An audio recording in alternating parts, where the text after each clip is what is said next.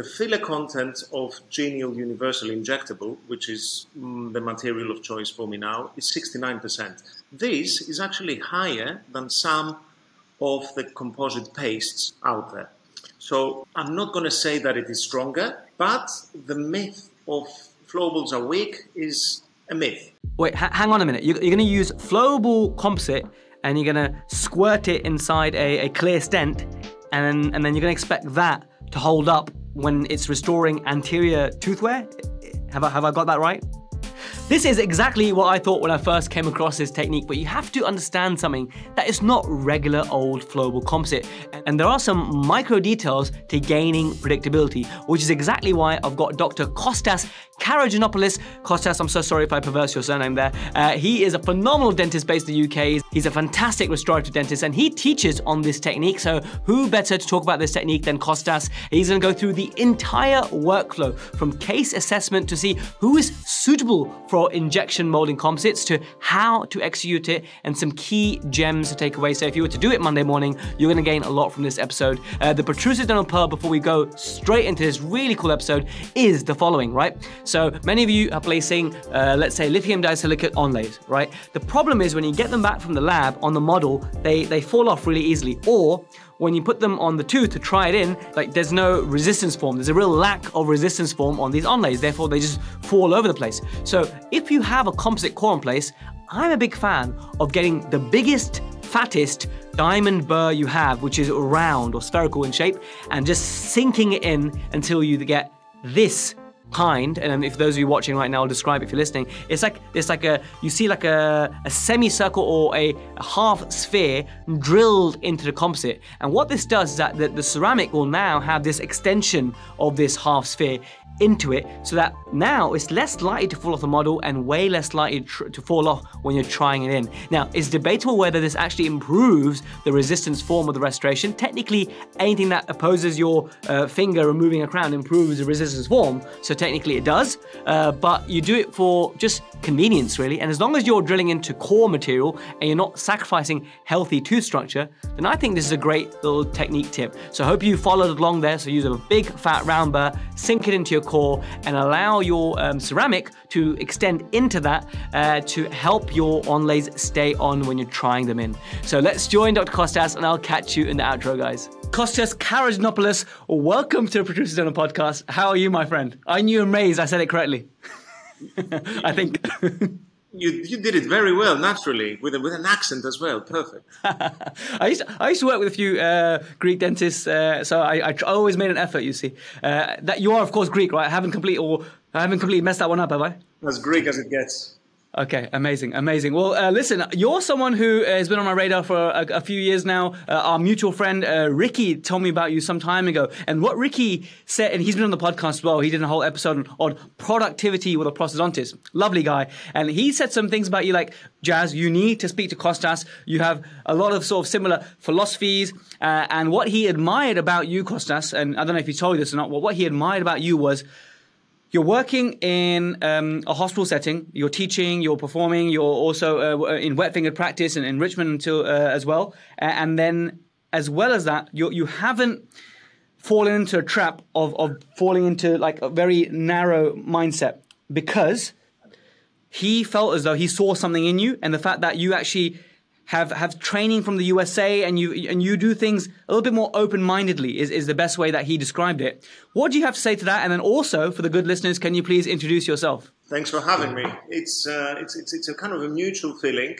I'm going to talk about you first before I talk about myself, because I kind of bumped into one of your little videos, and there's this expression that we all know, it sounds Greek to me.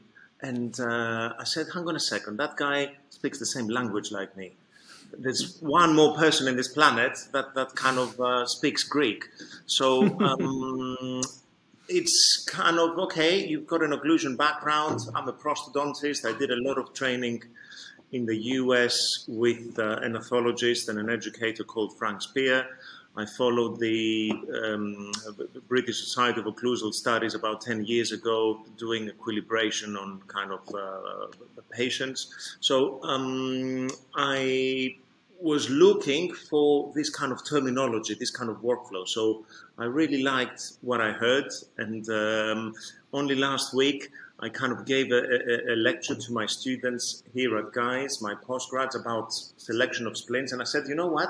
You just need to go online and do that course. I know you're paying a lot of money for your MCLIN dent, but go and do that. He's better than me. So you're very sweet. Thank you so much. Coming on to me, yeah, my name is Costa. I'm a prosthodontist. I work here at Guy's, where I'm speaking from at the moment. I'm a consultant in the postgraduate center. I look after the training specialist, so it's purely in an educational role. That's 1 day a week, but otherwise I'm in specialist practice kind of 4 days a week in Essex and St Albans. I do have indeed quite a mixture of things. If somebody told me, hey, you're going to be in practice 5-6 days a week, that's kind of too much. It's like teeth are rattling in your head. Or you're going to be in hospital full time. That is a kind of a different kind of mindset, and I've never really had that. So I like having a bit of a mixture of the two, but then again, I do all my training and all my CPD kind of abroad. Now it's a little bit tricky with COVID, but I've been all around the world to kind of gather some information. As far as today's topic, kind of the inspiration came from teaching people like Ricky about 4 or 5 years ago. We have a Toothwear clinic here at Guy's, and we treat a lot of toothwear, erosion, attrition, the lot. And we're doing the full workup of photographs, wax-ups, face bows, and when we actually got to treatment, which usually is resin composites as a first line of management, we were not using any of this.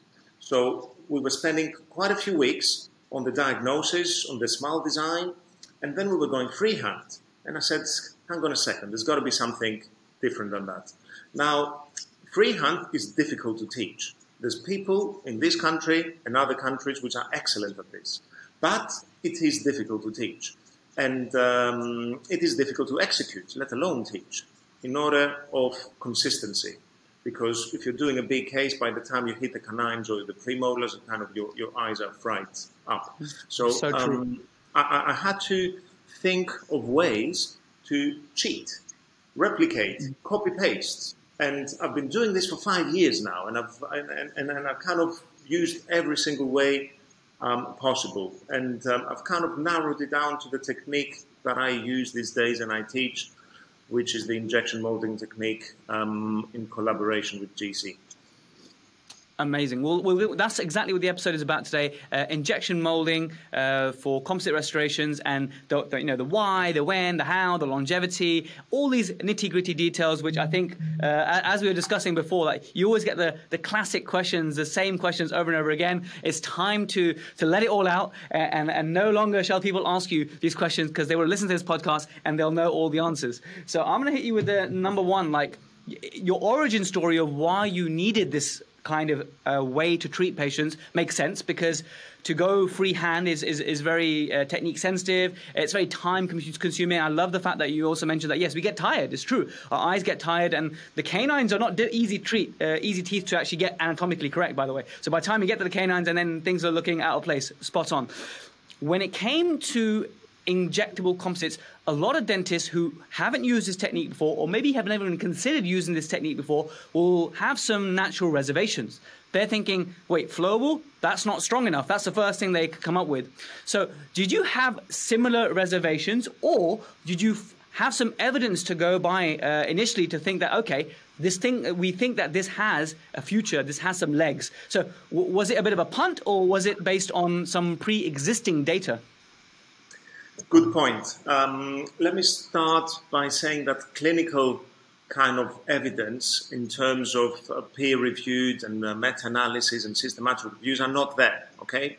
I've been kind of looking for them, they're not there. I'm going to be making a clinical study here at Guy's, but that will take a few years to make. So there's quite a bit of in vitro data, which is very promising. How did my let's say, flowable journey start? It was about 6 years ago when I went to Geneva. One of my mentors in composites is Didier Dishi, and he has his own composite called Inspiro, a big proportion of which is on flowable. So there was 6 flowable dentines and 4 enamels. And they kind of transformed the way I do things because they had this thixotropic property that you shape it on a marginal ridge and it kind of stays there. So I said, hang on a second, let's research this. Now, the filler content of his product is 69%.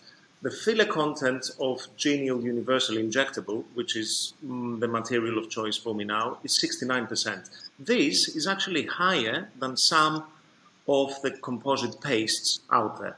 So I'm not going to say that it is stronger, but the myth of flowables are weak is a myth. So they are hugely kind of reinforced these days. But they do have the stereotype that, ooh, I'm going to do my resin coating with this. It's just going to be as a base of a cavity and it's going to be a stress breaker. And I'm putting this on the incisor ledge. So I didn't have the evidence, but if I hear to Didier Dishu telling me that, hey, I put flowable on my incisor ledges, that's pretty good enough evidence for me because he's been doing it for 35 years. So I have my own evidence. I've been using them for 6 years. And the failures that I have seen are not, in my opinion, related to the material itself. It's more down to the technique and ability to bond and ability to etch the way that you would like. So the properties of the materials are definitely there. The clinical studies will definitely come very soon. They have already come out for class 5s and class 2s, but nothing in the kind of load-bearing areas. So it's a matter of time before they do. The benefit that you have by using an injectable or a flowable composite is, first of all, the ability to replicate anatomy determined by a lab technician. They are better than us. And, of course, the ability to kind of conform to a specific shape determined by a clear stent. So that's the benefit that you get. You kind of copy-paste an already verified design rather than rely on being on a good mood and being consistent between Wednesday afternoon and Monday morning, which I cannot be consistent. Very well said. And those of you watching on the video, Kostas was waving one of the stent examples, which I love to see. The origin story, going back to your origin story of trying to plan these perhaps wear cases or full mouth cases and trying to do like an interim period, and that's where you thought, okay, there's got to be something quicker than spending hours and hours doing paste composite freehand. Do you see the role of injectable composites as a transition?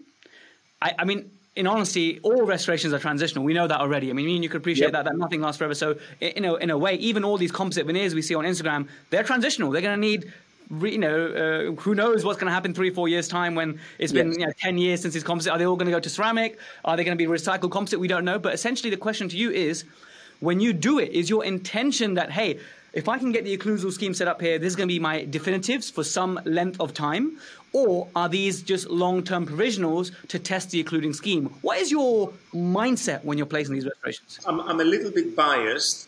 I have 2 kind of main principles in my head which determine how I approach a case. First of all, the Toothwear cases, they're going to be presenting with 30, 40, 50% damage. The last thing that I want to do on these teeth is take them down more. So I want to avoid crowns. So I'm already leaving this as a last resort. So my default approach is going to be additive, adhesive dentistry. Now, the second thing that influences my opinion is that all the studies that have looked at toothwear, they're very cumulative. So they put all the diseases in one bag, erosion and attrition, and it's like they're different, all right? Okay, sometimes you're going to have a bit of a grinder who's got a bit of reflux and a little bit of both. But on many occasions, you're going to have pure attrition, flat as a pancake, and pure erosion, craters bigger than the moon. So I'm going to approach the erosive cases purely in additive composite resin. There's not a single facet in that patient's mouth. Even for the pure braxis, the neurological braxis, let's say, Yes, I'm going to do a little bit of a build-up to crowns because I want to refine my occlusal scheme and the force distribution and my localized kind of group functions in resin rather than in temporary crown material without double charging the patient, because I don't see the point of going for composites and then going for crowns, because you kind of double charge somebody. So yes, I do believe a lot in adhesive dentistry. I do consent appropriately for this, that hey, this is a long-term kind of measure. But like with all composites, I mean, injectable composites are no different to any composites. They are going to chip, they're going to stain, they're going to break, they're going to look matte, and longevity is somewhere in the region of about 4 to 5 years. So nothing different to the normal composites that we do. Now, they are high maintenance, and if somebody is not happy with this, they're going to have to take the hit and have the teeth cut down for onlays or crowns. But I want to avoid this as a first line of management. I mean, I love what you said there, because it touches on the whole thing about functional risk, right? Like I think Coyce talks about in Spear, they're talking about, you know, functional risk. I don't like that term that much personally, because I think it's parafunctional risk. I don't think it's functional risk, because you know, in function our teeth shouldn't be touching at all anyway. That's the way I see the world. But anyway, let's go with the functional risk thing. And you're right. I'd much rather confidently treat that erosive case than that purely attritive case. It's just more going on. And like you said, you have to almost over-engineer that attritive case. So I see what you say there in terms of when someone's main etiology of destruction has been purely attritive, you know in your mind already that, okay, this is more of a transition. But when it's purely erosive, without, as you said, any web sets, you might get longer time there, but it's still composite at the end of the day. So what I want to know from you now, Kostas, is you've been doing this 5-6 years. Are you yet to recycle one of your ones that you placed 5 years ago? How are they looking now? Because I see them, you know, what I admire about you is you're posting your cases on your social media to instill confidence in dentists and patients using this technique. And I've seen a few of these follow-ups over some years, and including in private practice. So give us an update. How's it looking, and how much maintenance did it take? Yeah, it's a question that actually patients ask. That hey, you're doing a 6-unit case or an 8-unit case, and kind of the minute you tell them that hey, this is going to be about 5 years, they think on the anniversary they're going to find 8 bits of composite by the pillow, like they're all going to come out together. So what I tell them is that no, I mean, we're going to come to the annual maintenance, but at some point that maintenance becomes so frequent that it's just better and easier and makes more sense to just go all in. Instead of getting a handyman, just getting the builders.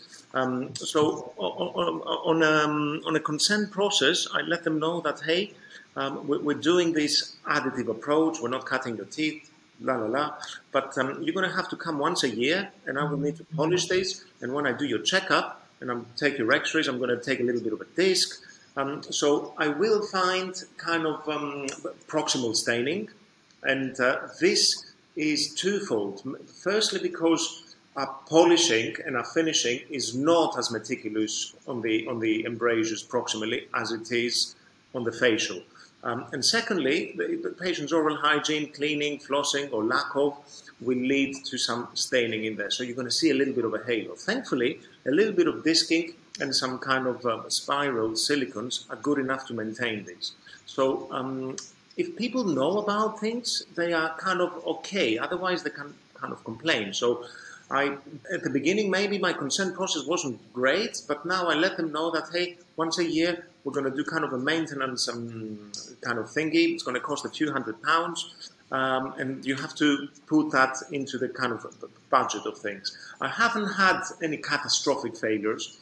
As I said, I don't really blame the material. I always blame myself. So I'm going to, if I get some kind of distal of laterals breaking off, I'm going to blame my occlusal control, because we don't kind of eat and grind from the inside outwards, but it's the opposite. So I spend a lot of time, at least on the attrition patients, to check kind of all the eccentric movements. So if anything, I will blame my etching, I will blame my hybridization, and I will blame my occlusal control, not the material. So coming on to the negatives of this injection molding technique, it does have some. Let me start with the contraindications. If you're making tiny additions, it doesn't work. Mind you, if you're making tiny additions freehand, it doesn't work, but that's a different subject. You need to have a certain volume, and about 1 millimeter incisally is kind of the cutoff point. Another contraindication is kind of having black triangles and not adding facially or incisally. Like a clear stent like these is not going to help you get in there. So you need something like BioClear or other kind of freehand techniques. So there are some, the main contraindication for injection molding is the single tooth. So doing a layered polychromatic build-up with incisal effects and a little bit of opalescence and all of that. Forget it. You've got to get your whatever system you use, like dentin enamel, and go layered. So this technique is not here to substitute layer, it's here to complement it. So the main indications for injection molding are kind of toothwear cases, the aesthetically driven patient who has kind of small teeth and they need a little bit of a smile lift and just aesthetic changes. These are the kind of main indications. Now, in terms of problems, it is a technique where you're kind of placing a composite tip through this stent and you're injecting the material. The material has the consistency kind of flowable. It's not running, but it's compressible. It's like you can squirt it out. You don't need to heat it up, let's say. So there is a possibility that you're going to get voids. So a good analogy is like, you know, when you're making your protems or your Luxatem crowns, you always have voids. You just don't know that you do. So there's always a void in there. So I've come up with all sorts of ways to minimize or avoid this. So 1 in 10 cases, I will get a bit of air trapping. And unfortunately, that air trapping is going to happen from the vent where you're injecting from, which is incisally. So it can lead to a bit of staining or a fracture. So there are kind of ways to compress this. So the clear stent is made pressurized. It's not just a bench-made kind of stent. It's made in a hydro flask, in a pressure pot, so that it fully polymerizes. So the adaptation of this material called ExaClear, which is a clear silicone from GC, is outstanding. It will even replicate printing lines on the composite made from a digital model. So there's no problems with this. The concept is to have this thick enough. It needs to be about 1 centimeter facially, 1 centimeter palatally, and 1 centimeter incisally to be rigid enough. So it basically acts as a stop for the injectable composite. The silicone is compressing the composite. So, and I'm using this now to compare it to some other techniques which are using restorative paste, heated up. I believe that if you're using a restorative composite heated up to 60, 70 degrees or whatever, the paste wants to displace the stent. Whereas here, the stent is determining the show. It's the other way around. So there is no way that a flowable composite is going to displace this. This is rock solid. I'm trying to kind of bend it backlingually, and I can't. Have you thought about, Kostas, that with that stent made of ExaClear in a pressurized format, to supplement it with an Essex retainer on top? Or is that just not necessary? Is that something that you've tried?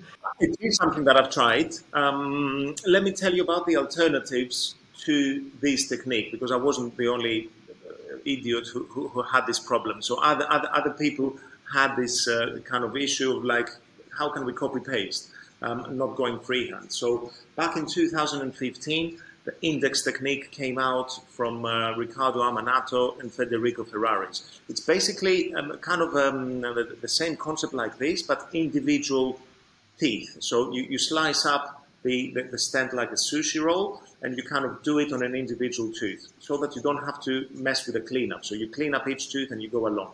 That works well for mild to moderate toothwear because you have quite a bit of referencing from the tooth underneath, but not for severe wear. So the Nicest technique describes exactly what you said. Is an Essex retainer relined with clear silicone to pick up the detail, but the Essex gives it the rigidity. So the problem with this is that you're kind of having to make holes through two things, and you need to kind of drill the holes, and that creates a little bit of dust. And I've been there. Very annoying. I usually delegate that to my nurse with a microbrush. Be like, just spend half an hour, just get it clean. It's very annoying. So the people that I've learned this technique from, I mean, the person that came up with this technique is Terry Douglas, out of the States, in the early. Hilarious guy, and really great with ceramics and material choice. So he describes kind of cutting holes with a tungsten burr. I just didn't like the dust, because I was leaving it was kind of within the matrix and it was looking messy. So what I'm using is the actual tips of the composite. You might be able to see the vents over here to make an equal kind of diameter hole. Hey guys, hope you're enjoying the podcast so far. If you want to download an infographic on step-by-step, like visual aid on how to carry out this technique, then go to www.protrusive.co.uk/injection. If you just type in injection, it'll take you straight to the page you need where you can download this infographic in PDF. It's like a visual aid, like an aid memoir of all the steps involved. Hope you enjoy, and back to Kostas. It's a technique that kind of works, but it can have its kind of limitations. It's designed for monoshade, let's put it this way. It's not designed for layering. So it can allow for layering, but it's 100% monoshade technique, which makes it popular for toothwear cases, and makes it popular in Essex where you are. Yes. So there are different ways to kind of go about it, like the Essex retainer and stuff. But in my personal opinion, this is the most rigid. I mean, the thickness of this makes it super rigid. So I have to hold this firmly in place, and I need my nurse's assistant to kind of inject. One problem that it doesn't solve, but it minimizes, is the cleanup. So I'm getting some excess, but less, I believe, than other techniques. So the equipment that I need to finish a case are a 12-number blade, a very sharp curved blade, and some IPR proximal strips. I don't need to use burrs or discs. The anatomy is already there for me. If I use burrs and discs, I'm going to destroy what the lab did. Perfect. Well, I'm just, in my mind, I'm trying to position myself as, I'm trying to remember when I used to do this technique, and we could talk about some other techniques as well, similar to this. And I want to eventually come on to your workflow, your 1-minute workflow, like, step by step, because that's what dentists are hungry for. But I'm just remembering some of these times I've done it. And I used to get sometimes this air void, not just where the channel was, but in the mesial incisal corner and in the distal incisal corner. So then what I started to do was preload the stent in the mesial incisal corner and the distal incisal corner. And the few times I haven't got enough cases to be able to say, hey, this works. Is that an issue that you've had? And do you, basically my question is, do you preload the stent a little bit as well as injecting from the hole, or is it purely injection from the hole only? It's let me put it this way: if there is any other exit other than the one where the material is coming from, the material will be under compression. It will be within like a lot of hydrostatic pressure. So I do make sure that there is no kind of escape channels, and I will be getting some voids occasionally when I'm retracting the syringe vertically. So I'll get some incisal kind of voids, but not what you mentioned, because I ensure that laterally and gingivally I have stops. I have a frame within. I'm compressing the material. So I can actually visually see through that stent because it's completely clear. Some of its competitors are not clear. So any voids will actually be visible. So I've never had it within the material, just upon pulling out. So and you're purely just injecting. You're not preloading the stent with any that injected composite before? No, I don't. I mean, I've never seen the need for this. Sure. I do like seeing the material being injected and then gradually filling it up as if it's about to overflow on a glass or whatever. So I like seeing, it's ever so satisfying seeing that. But then if you overdo it, you expect some flash. So the flash management, out of all the techniques that I've tried, is by far the best. So you're going to have a very crisp junction between the composite that you need and the composite which is kind of excess on the cervical. And then you put a knife between them and that breaks off. So there is some cleaning up. This technique is not designed to do multiple teeth together. So it relies on little blankets, on PTFE tapes and the alternate tooth technique. So you can either do one tooth at a time, but that is quite slow. So the fastest you can go is doing 3 teeth together, canine, central, and other lateral. Yep, the other lateral, and then coming back for the other 3. So it is giving you kind of some speed, but then again, coming onto the workflow, it has more appointments and a higher cost than freehand. So when I'm pricing things up for my patients, it is more costly than freehand because you have multiple appointments, you have a lab fee, you have to make stents. So let me now go through how I approach this case. Somebody comes to me and they say... Before I get, because I'm so excited for you to just geek out and tell me your workflow, because it reminds me of when I used to do this as well, and I probably just haven't had the cases through to discuss this, but also I have recently been moved to a paced system. Let's just be honest, it's the elephant in the room, SmileFast. I have been using SmileFast. Let's get it out there, okay? I'm Jazz and I use SmileFast, okay? Don't shoot me. So now that I've moved to that kind of system, it has its own challenges.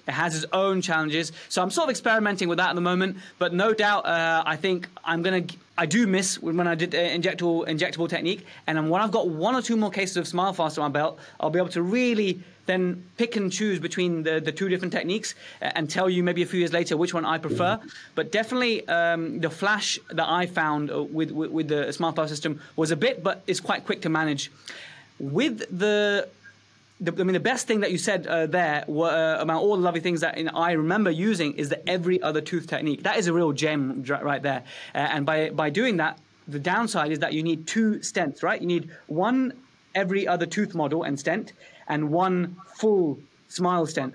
And that's where the higher lab fee comes. Have I got that right? Well, correct. I mean, one way to do it is on the digital workflow. You have a 6-unit wax up. You ask the technician to click the mouse 3 times and delete the alternate teeth. Yeah. Then you have it's like up and down because one tooth is going to be longer than the other. So 3 wax ups have been removed and the other 3 remain, and they make a stent based on that. So I don't routinely use this technique. I actually just get 1 made, but I create some stoppers for the ones which are not to be bonded, and I do this with my kind of mock-up technique to prevent the injectable from flowing laterally. So if you're doing an analog wax-up, it's very difficult to remove conventional wax and make a stent for 3 and then for 6. So there are different ways to go about it. And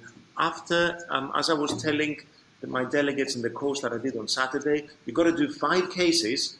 And in these 5 cases, you've done all your mistakes. It is like, I'm 100% sure about this. So there are a few mistakes to be made. And the alternate tooth technique works. You can't do all the teeth together. Other techniques like SmileFast are aiming at doing multiple teeth. I am not interested in doing multiple teeth. It might be an excellent technique, but I don't want to do multiple teeth. I don't want to do fast dentistry. One big benefit in the technique that I do is that I am in control, and that comes to the workflow. I am not working with a central lab. The lab that makes my stent is my own lab. It's no fancy central lab which only works on scans and not alginates, and they kind of do one case after the other. So I don't rely on any kind of specific brand. it's down to me and my usual lab communication. I mean, I WhatsApp my lab technicians all the time regardless. Now, if that's one more reason. He must hate you, man. And love you. It's a love-hate relationship, I'm sure. My wife might too, because I text them more than I text her. But anyway. So let me walk you through my typical case. The sequence, please do. So William came yesterday. Lovely guy. He's got a little bit of rotation. He's got a little bit of microdontia. He is not going to benefit from Invisalign because he will still need some restorative work. So he says, okay, everyone's talking about composite bonding. You're the man. Go ahead and do it. So I will take a full set of photographs. I will take scans of his teeth on my intraoral scanner, and I will send all this to the lab, prescribing a wax-up, as if I am going for ceramics. So this whole concept is basically using the whole build-up as if you're going for crowns or veneers, but then in the nick of time, you just whoop, you kind of turn and you go for composite. So you don't cut the teeth. So my lab prescription for the wax-up is going to be the following. The first thing that I tell them is that, is this an additive wax-up or subtractive? If it's an additive, you can mock it up. You're just adding volume. Typically, 90% of wax-ups are going to be purely additive. If you have teeth which are massively rotated and the distal kind of corner is coming out, the lab will need to remove some before they wax. In that case, you cannot do an additive mock-up. The second thing that I tell the lab is, do they conform to the occlusion or not? So if it's an aesthetically driven case, it's going to be an MIP case, ICP, whatever you want to call it. If it's a Toothwear case, they're going to be opening up the vertical. I will tell them that, hey, open up the incisal pin or the virtual incisal pin by 2 millimeters and separate the posteriors like a dowel concept. So occlusion, conforming or changing. Then onto the aesthetic principles. Is the incisal plane correct? Because if you give a dental model to a lab, they haven't got a clue. They need the photographs. They need the photographs, and especially the portrait pictures. So some information on incisal plane, some information on the midline. Typically, you're going to be increasing length. And if I don't want to increase length, I will find one tooth which has the correct length. And I will tell them, hey, use that upper right one to design the smile, just like complete dentures, nothing different. Reference tooth. Absolutely. Then as far as the facial addition, which is a pretty common thing that people want, they want broader, bigger smiles, I will kind of give them an indication of where I want them to add. And I will take my little kind of pencil on my iPad and I will make some lines and I will send these across. So basically I'm giving a lot of information to the lab. Oh, the last thing I'm going to ask the lab to do is what stents I want them to make. So I do not use this clear stent to do a mock-up with. I make a separate one, just putty and wash. Why? Because this is going to get dirty. I don't want it to get dirty. So I want it to be super clean for the day of the injectables. So I'm giving them a long text, a long email, which you might think, well, if I do this in one of the competitor techniques, all I have to do is kind of send them off and they do it for me. Well, I'm a little bit of a control freak. I want to design the smile. I want to let people know, yes, the experienced labs will know how to do this for you. And if somebody comes out of dental school, they might not know how to prescribe kind of these lines and whether the midline is canted and all of these things. So I want to be in control. So the lab will then send me a wax-up. I prefer a hybrid wax-up. So it's a printed model with a handmade wax-up on top, rather than a fully digital one. Because the detail that you get on a manual wax-up, on an analog one, in my opinion, is better than the one you're going to get on digital. The library... But this is purely for the purpose of the mock-up, right? That you're getting this hand wax-up. Yeah, it is purely for the purpose of the mock-up. But then again, 9 out of 10 mock-ups that I do are fully approved, and they become the kind of blueprint for the clear silicone stent. So I will rarely modify the wax-ups because the Indian in me can't resist but say that the labio's increasing here, man. Like if 9 out of 10 are approving it, bite the bullet, go with the digital. That's the Indian in me. Like, yeah, come on, save that labio. What do you mean? What's the benefit of going digital? The benefit is because so the final one where you go to every other tooth model and the full set model, the full set model, the design, the model is all there. Like he can pretty much send you. He doesn't have to print every other tooth model yet because it's not been approved yet. But he can just send you that model and make you a putty wash on that for you to transfer into the patient's mouth. Is my thought, and that's the way I've done it because I didn't want to go through 2 wax ups. The only limitation of the full digital workflow is that the secondary anatomy and the tertiary anatomy within a central incisor, the lobes and the grooves and the perikymata, is not as well defined as a well-crafted manual. For sure. That's the only limitation. But you guys can sense, the control freak in Costas, the attention to detail, which is very admirable, and you definitely see that shine through in social media. But in terms of the workflow, you're absolutely right. The digital is kind of the future when the tooth libraries are that good, like Hayito's kind of tooth library from the anteriors. If you use that kind of stuff, you can get excellent anatomy. But I still prefer like a handmade wax. Oh, I respect that. I can see why, and I think you're going for the cutting edge, the finest of the fine, and that's awesome.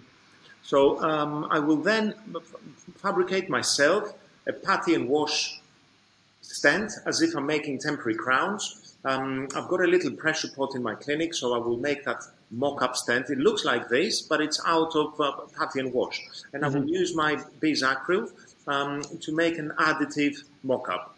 Your favorite brand of Bisacryl is? Luxatent. Cool. I will then scrutinize this. I will take pictures, I will take a video, I will show the patient, I will let them know what they like and what they don't.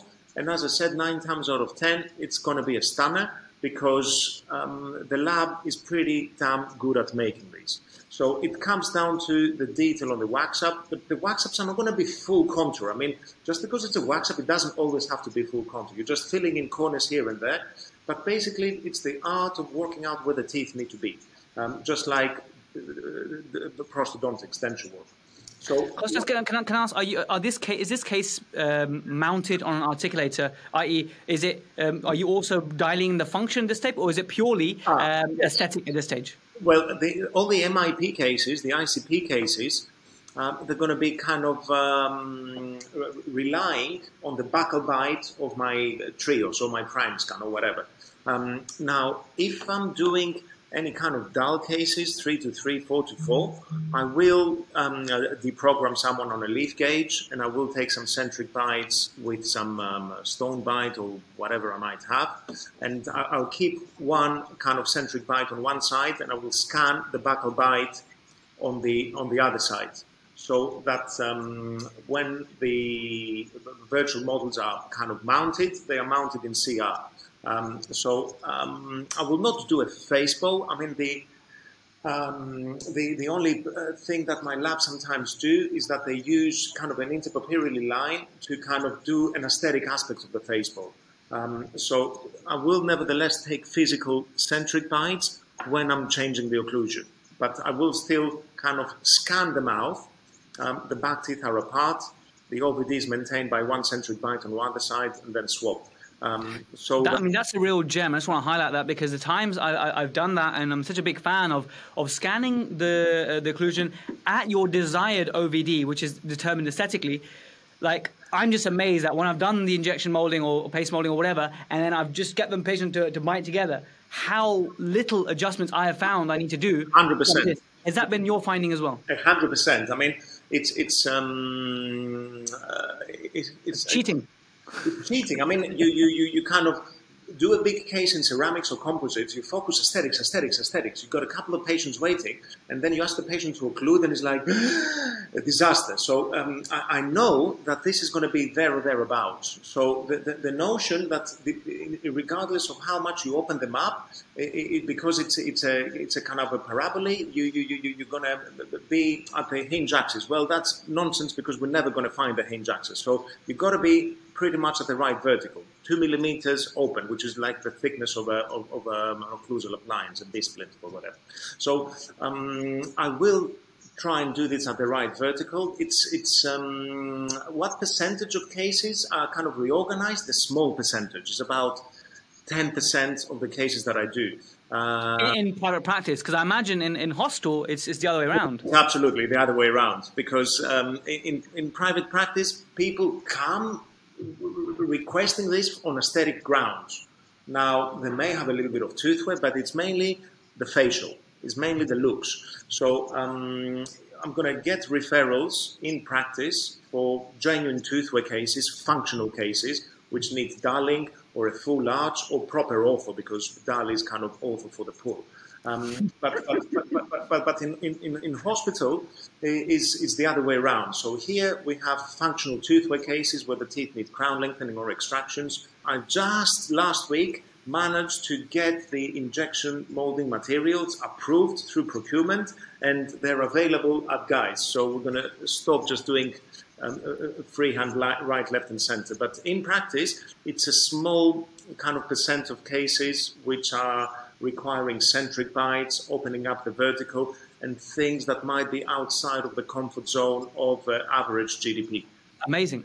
Is there anything else left in the workflow there? So you've told us about the design, how to transfer that with the Lux attempt to the mouth. You gain your approval. We've talked about the different models you make every other tooth. We've discussed a little bit about the actual injection molding procedure itself.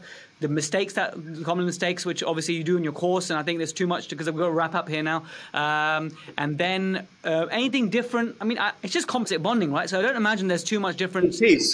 To composite bonding. I mean, in terms of longevity studies, the technique is, there's nothing special about it in terms of, it's basically about the material. So if you do a class 2 cavity and you put your composite horizontally or in increments, it doesn't really matter. It's about the material that you use. So when we have clinical evidence about this technique, we're going to be looking at the injectable composite. So on the day of doing the composite, let me make this kind of clear, is rubber dam. Rubber dam and injection molding are fighting against each other. Like, they don't really like each other, because this wants referencing points. If I'm doing 3 to 3, the premolars are acting as reference, the palatal tissue and the buccal tissue are acting as reference. So the few cases that I've done with proper rubber dam, not split dam or whatever, is the thickness of the dam and the stretchiness of the dam is fighting me. I don't want anything to fight me. So how do I isolate? I will use my Optogates, I will put retraction cord, and I will put my Teflon tapes, which are going to be tucked into the papilla so that I cannot see the papilla. So I'm creating a frame, gingerly, retraction cord, and the Teflon tapes on the proximal, so that I will not have any gingival clavicular fluid, tongues, cheeks. So the purists might say, this is nonsense, anything without rubber dam, and they might be right. I don't know yet, but I do know that if I go for the full dam, it's going to compete with the stent. Now, a split dam... It's the same for me, by the way, Kostas, with class 5s. Like, sometimes it gets in your way, rubber dam. So Richard Porter taught me 8 years ago, use rubber dam, always use rubber dam, except when it makes your life more difficult. Yeah. And in this case, it's going to be too fiddly. You're more likely to make mistakes, have the rubber dam stuck in between the stent and the tooth, these kind of issues. So I think it's actually more predictable without rubber dam in this technique. Correct. So for anterior restorative dentistry, it's of no benefit. Now, if you're doing the Worn Dentition and you're adding on 6s and 7s, that's a different story. So you got to have good isolation over there. So I'm going to aim for rubber dam, and I'm going to trim that stent so that it actually sits accordingly. Oops, I just dropped it. Posteriorly, you can't really control. So on the day of the injectables, I will do my isolation in whatever way. If I'm in doubt about the shading, because Lux attempt and resin composites, they don't always kind of talk to each other. So I might actually do a quick mock-up, which is the most expensive mock-up in the world, with the actual injectable material. And I will place my Teflon tapes. My nurse will have everything ready. She will cut double the number of Teflon tapes that I probably need, because they shred, they break and whatever. Lots of number 12 blades, IPR strips, the ASAP kind of polishers, which are like idiot-proof. And I will not really need discs and burrs. Maybe if I get a little bit of a lip on the cingulum palatally, With the probe, I might feel that something. I might put a burr to that, but typically not. So it's a technique mainly designed for monoshade, but the success comes from the communication with the lab. So the spotlight goes on the GC materials, Exaclear and the injectable material. They are amazing materials. And the unsung hero, the lab technician, who is chilling in the bench, shaping a wax up, having a bit of coffee, looking outside, doing exactly what I would do if I were to do freehand. Now, there's lots of people, as I said at the beginning, who are excellent at freehand, and they teach it very well. But I want an easy technique, and I also want an easy technique to teach, which this technique, I think, is easy to teach. Freehand is not so easy technique to teach. So I like the fact that it improves the relationship with the lab technician. It's like short-term orthodontics. It's like it massively improved your relationship with the orthodontist, rather than undermining it. I think there's a big future for this technique in terms of copying anatomy. And okay, you might not have incisal effects, but most people don't really look for this anyway. Very true. Kostas, thanks so much for that. Absolute. I'm going to call this a injectable composite master cast. I've never used that word for master cast. Can't use master cast. It's a master cast. Just give us a real decent, juicy flavor of this technique. It's a technique that I actually enjoyed using when I used it. I've got a few cases that I put online in the past, and I look forward to using this technique again because I'm a big fan of the GC Universal Flow, the injectable one, the gold one. Is that the one you used, right? Correct. It's the universal injectable is kind of the sequel to the universal flow. It's pretty much the same material, better silanization and a better tip. Yeah, I just love using that because as you said, you can actually place it and it will not slump or move, and it's it's got all the properties you want from flowable, but also it's a highly filled resin. So that's amazing. Please tell us, where can we catch your courses? Are they only in England, London, GC? Where are they? Is there anything that you do abroad? Because you have quite an international audience here. Tell us. Yes, I mean, I've started this collaboration with GC. I love their materials. I love the ethos of the company. And I'm going to be doing these hands-on courses in Milton Keynes in their kind of HQ. And I've planned quite a few from now till Christmas. They're going to be on Saturdays. If you email GC UK, they will kind of give you the details. Send me that as well, any brochure. I'll stick it on the website. We'll call this episode protrusive.co.uk/injection composites, not injectable because you might spell that wrong. Injection composites, and then on there I'm going to have all these details. So I want the GC email to get on there, any posters, that kind of stuff. I mean, I saw the feedback on social media recently was phenomenal. Everyone loved it, and I can see why. You're such a great educator. I can pay somebody £50, they'll say very good things for you.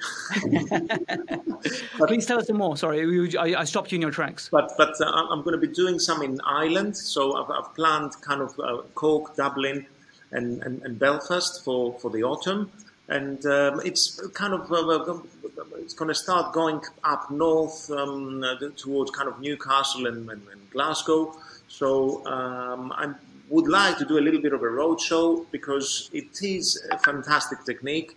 I don't want to kind of steal the spotlight. As I said, it's about the technician and it's about the material.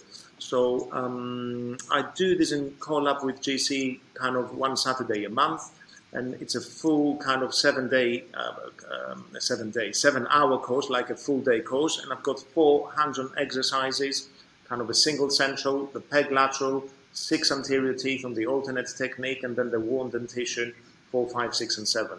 So I think I'm going to. I couldn't come see your recent cohort because I was teaching in Edinburgh myself, actually doing TMD splints for like 1 hour. So I couldn't come to that date. But I want to come and see you in Dublin because I really want to go to Dublin. I've never been Dublin, so I'm going to look out for that date. Can you tell us your Instagram handle so we can actually see these cases because they're brilliant? So my Instagram kind of page is Kostas_ Karagiannopoulos, my surname. By the time you get to the first few letters of the surname, it should come up because it's such a ridiculously long Good surname. luck.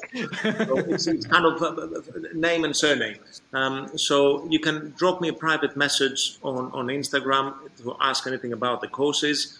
I'm always on the other side, and I will answer questions rather than tell you, no, you've got to do my course first. So I'm not that type of... Kostas has been really approachable. I find it easy to speak to him. So if you've got any sort of cases, ask opinion, send it to him. It's been really lovely to connect with you over the last year or so, Kostas. And thank you so much for making time. I know you're probably looking at the clock thinking, oh my God, I've got to go back to my clinic and my students and stuff. Thank you so much for giving us so much value in this episode, my friend. Thank you. It's been a pleasure. Thank you. Thanks for having me. Guys, I hope you enjoyed that episode. You should totally check out Dr. Kostas' work on Instagram. He's such a giving clinician. He's one of those people who's always sharing knowledge. And honestly, his occlusion knowledge is up there. He's a clinician I really aspire to be like.